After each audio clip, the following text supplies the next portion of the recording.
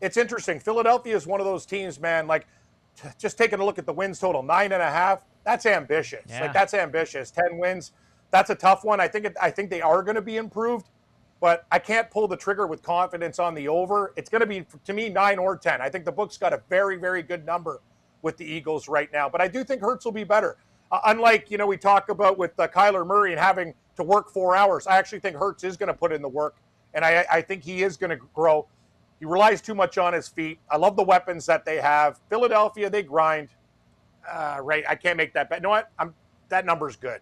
I think it could go either way. I think they probably win 9 or 10.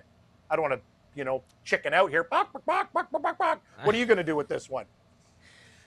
I'm probably not going to play the win total because, like you said, it does seem right on the nose. It seems like it is right in the spot, and it's going to be 9 or 10. They're going to go into that last game of the season, and if you're holding that ticket, Cam, for the 9.5 on either side, you're going to be sitting there probably going into Week 18 going, all right, we got a chance for a season-long bet here that's on the line. It scares me off. I do kind of like the no for the playoffs, though.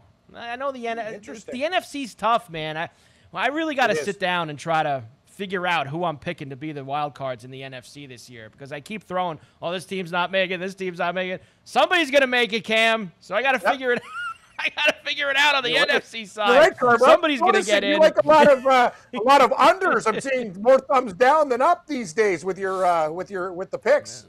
But that's good. Well, actually, if we're going to bet futures early, though, Gabe and I, we talk about this on our show. Unders are good. Yeah. It can only get worse from here with a key injury in camp and stuff like that. So save the overs till a little bit later if you want. Just a little gambling tip for people out there. If you like it, you hit the unders. Right, buddy? That's it.